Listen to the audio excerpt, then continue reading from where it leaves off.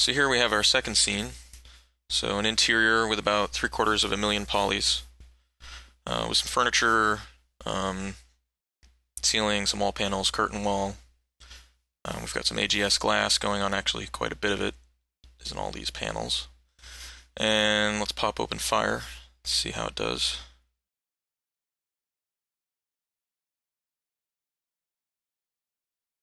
And we're going on, stay with medium quality.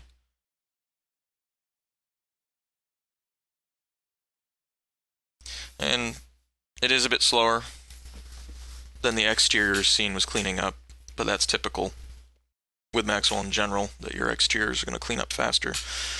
With interiors and lots of emitters, in this case I think we've got maybe 18 of these light boxes, perimeter lights. And there's some in this conference room over here. And that's pretty much all that's on right now, and I think those emitters are 6 polys, 6 quads. Or actually 8. It'd have to be 8 quads to make that shape. So 8 quads for each light box. Let's move around. And these aren't joined. Typically, if you have a lot of emitters, you want to join them into one object and then up your lumens to compensate. But right now I'm just running them independently, which maybe is a little less efficient, but it's usually more of a memory consideration. So not as quick, but definitely still pretty useful to see what your artificial lighting is going to look like, and certainly your exposure. If we pull up our camera here,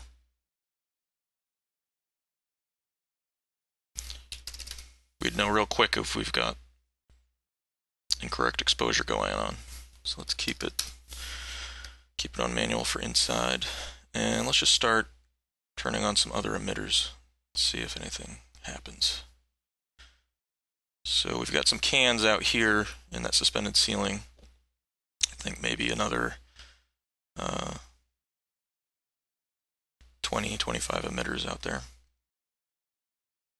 And these are a little warmer. And these ones are joined together, so it gives somewhat of an unrealistic watts value, but that's what you've got to do when you've joined them. So let's go out there and see what that looks like.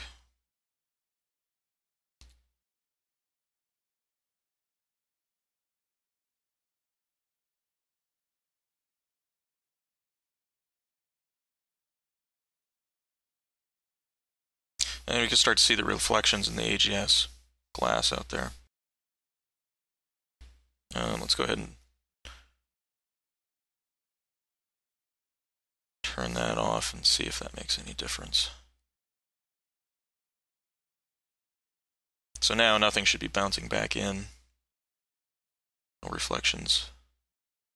Not really different. We just lose our reflections, so let's turn those back on.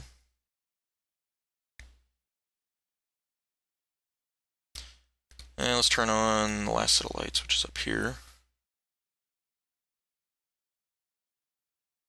Let's see, what are those? These aren't joined. I think they're probably one object each. I think they're 2 quads each.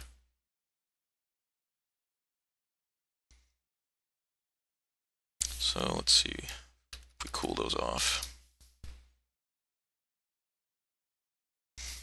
If we go and shut these other ones down.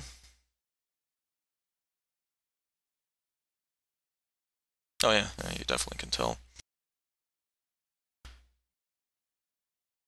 Your color temperature is going to play. Let's go back to the 6500. Up our wattage.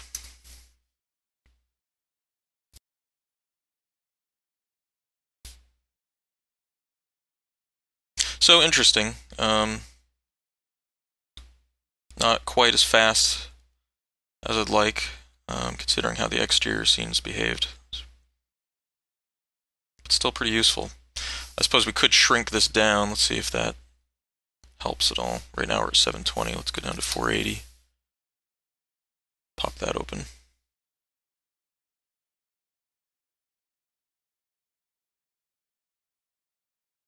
Yeah, does help. It's a little faster.